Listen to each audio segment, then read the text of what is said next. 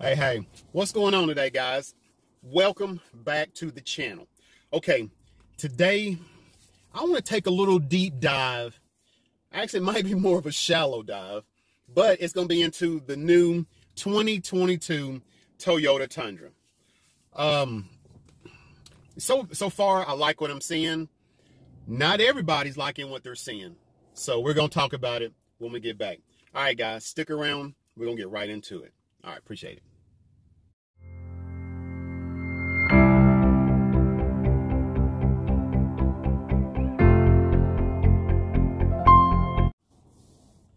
All right, guys, let's jump right into this 2022 Toyota Tundra.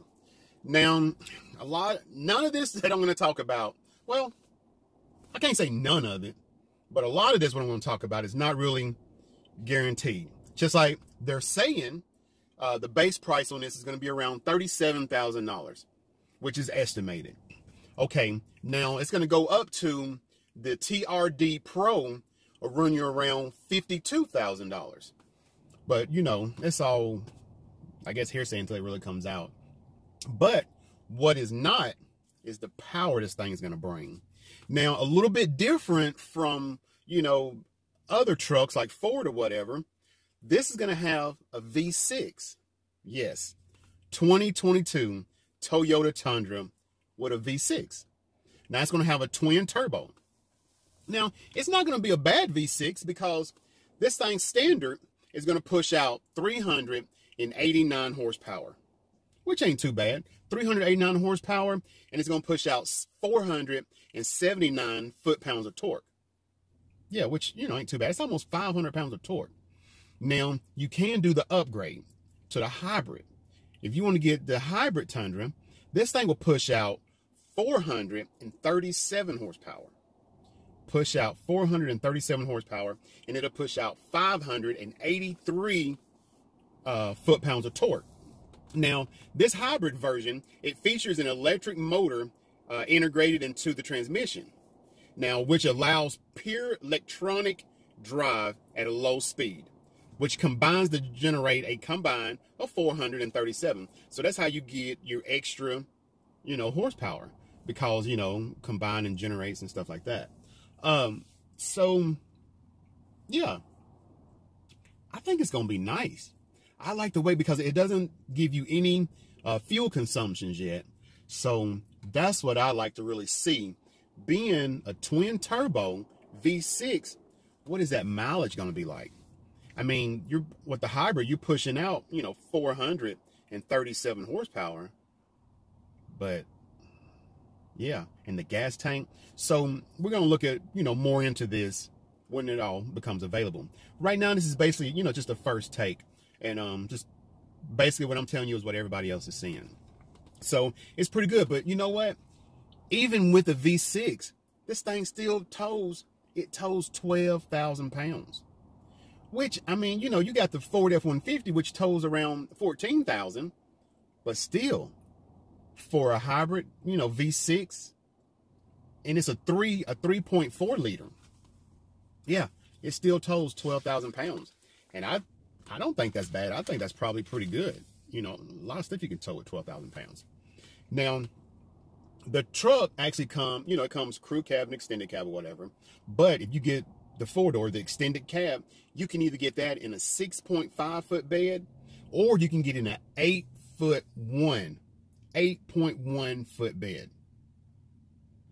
I don't know of anything ever. Anyway, that's pretty big.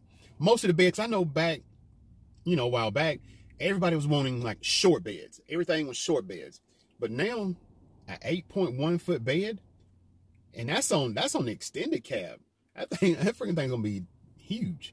Now, on the crew cab, you can get the standard 5.5, you know, foot bed, or you can get a 6.5 foot bed. So you can get, you know, the 5.5, 6.5 on the crew, or the 6.5, 8.1 on the extended, which is not bad. Now, wheels, you can get 20-inch wheels, but I think that the TRD, the off-road, is 18-inch wheels. But you can, you know, you can upgrade to 20-inch wheels, you know, for regular driving or whatever. And that's just like on the inside. It comes standard with an 8.0 with an 8-inch infotainment center, but you can also upgrade to a 14-inch infotainment center, touchscreen. Yeah, it's pretty massive.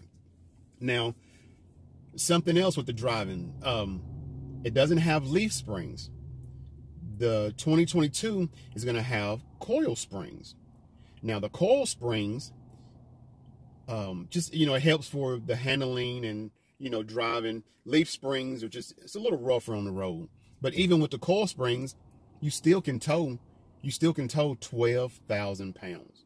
Yeah, still can tow 12,000 pounds.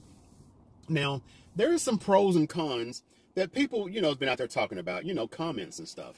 Now, as far as the cons, people don't really care for just 2 engine options. I guess people want more than 2 engine options. 2 engine options is okay to me. And then the limited on the controls and the tuning with the radio. I guess it's just that big screen is hard to find radio tunings and stuff like that. And then, you know, innovative, just half-ton rivals. You know, so everybody's going to have something to say, which I don't think too bad. You know, it's more to each his own. Now, as far as the pros, you've got your people like in the refined powertrain and the rear suspension.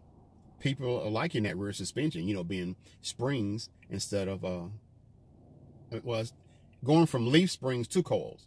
So now it's coils, but it used to be leaf springs. But people, they're liking that. And then they're liking the 6.5 bed, which I think that's going to be a pretty big hit.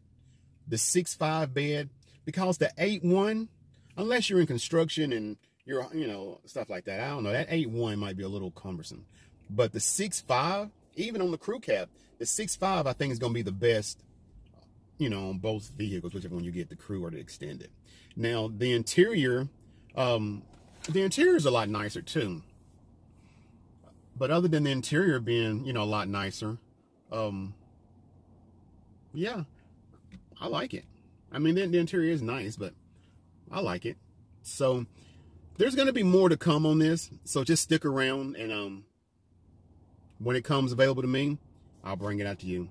All right, guys, appreciate it. Be good to yourself, and please be good to others. All right, thank you.